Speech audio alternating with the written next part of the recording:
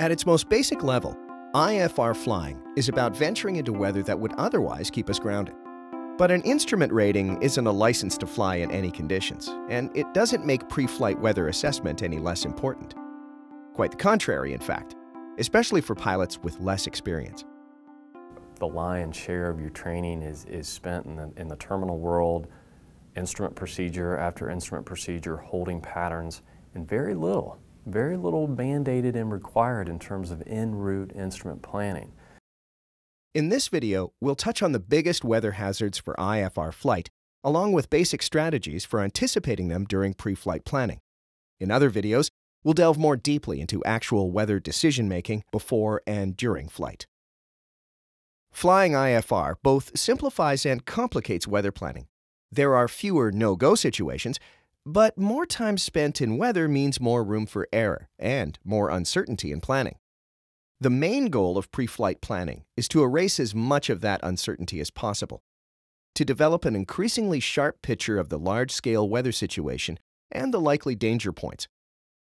Let's turn our focus to the most common danger points: low ceilings and visibility, airframe icing, and convective activity.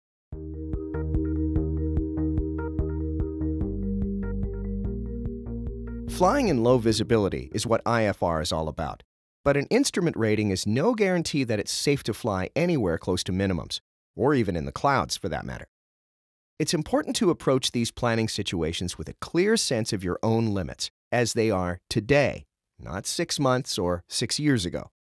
Instrument flying skills deteriorate quickly, and it's easy to overestimate your own proficiency.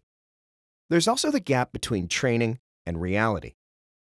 The instructor says go visual, or you're at minimums and you take the foggles off and you're seeing your 7 or 8 miles of clear VFR day. That transition into a half-mile visibility day is again very different. Proficiency aside, during the planning phase, an issue that often confronts pilots of light aircraft is a weather system that brings low IFR ceilings and visibilities across a large area. Here, the question should not be, can I get in, so much as, can I get out? Yes, there is an edge to every weather system, but if you choose an alternate that is within sort of the local vicinity of your primary destination airport, there's a good chance the weather there is going to be exactly the same. A skeptical outlook, coupled with careful fuel planning, is critical here. The rule of thumb is to start out with twice what you think you'll need. That may sound excessive, but we all know the old saying about too much fuel. Of course, alternate planning is important even in less challenging conditions. Just because the weather is not low enough for you to legally be required to file an alternate doesn't mean you shouldn't always try to have an alternate in mind. Actually go through the process of choosing an alternate even though you don't legally need to, and put that in your flight plan. It'll force you to carry enough fuel that you can make it to an airport where you should be able to get in. But it will also give air traffic control an idea of maybe what you might plan to do if for whatever reason you decide not to go to your primary airport.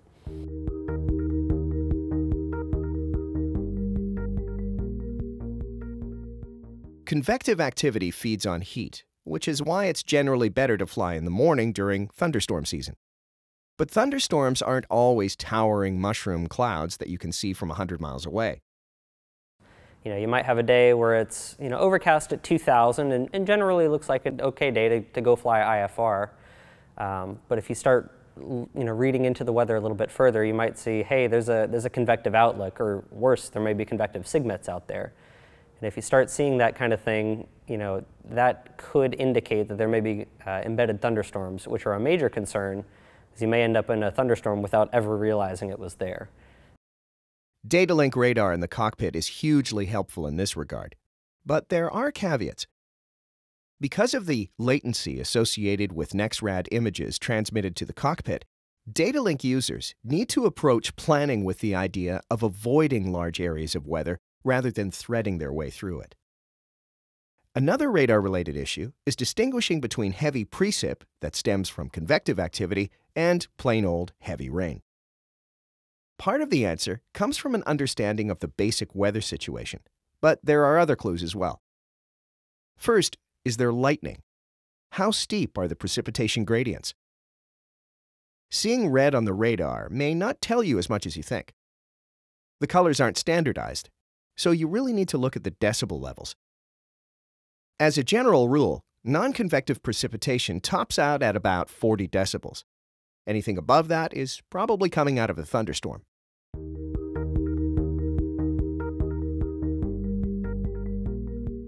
We tend to think of ice as a winter problem in the northern part of the country, but it's not that simple. Anywhere there's visible moisture and the temperature falls to freezing, there's the potential for ice. It is possible to get icing at the altitudes where we normally fly in our smaller airplanes, even when the weather is, windbreaker weather at the surface. If you're planning to fly at, 9,000 feet and it's, only 50 degrees Fahrenheit at the surface, there's a decent chance that you may run into ice if you find yourself flying in rain or even flying through clouds. Fortunately, icing forecast tools are a lot better than they used to be. So we have these great graphical tools at aviationweather.gov that'll give you lowest freezing levels. It will give you icing probabilities. All of those, especially for the instrument pilots out there that could be flying into visible conditions with temperatures less than freezing. You don't want to penetrate massive areas of predicted icing conditions. It just gives you such few options. It's also a good idea to look carefully at freezing levels in relation to your planned altitude. Keep in mind that the danger zone starts a few degrees above freezing, and that you don't need to actually be in clouds to pick up ice. If you're going to be flying below a cloud layer in the wintertime especially, any kind of precip that's going to be coming out of that cloud may freeze on contact with your airplane. Ice is particularly treacherous in the mountains, where pilots can easily find themselves trapped between high terrain and the diminishing performance of an ice-laden aircraft. We have to think about obstacle avoidance, especially with so much direct-to navigation these days. Without the benefit of charted airways and minimum en route altitudes, more pilots should be relying on those, off-route obstruction clearance altitudes, and especially how then that affects your potential cruising altitudes and then your potential for turbulence, icing conditions. Data link radar can also be helpful here, but keep in mind that the radar can't see the temperature of precipitation. The colors you see are based on algorithms that predict the line between liquid and freezing precip, but they're not exact. So just because you see green rather than pink or blue doesn't mean it's safe.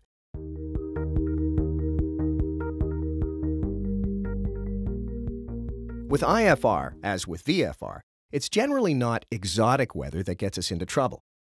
The uncomfortable truth is that it's usually pretty mundane weather coupled with a pilot whose basic instrument flying skills have atrophied.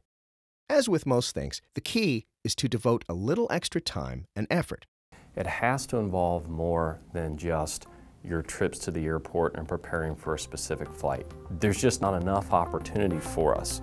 We have to develop, I think, a healthy addiction to weather, to watching weather, to seeing how weather develops. If a weather addiction is asking too much, don't be discouraged.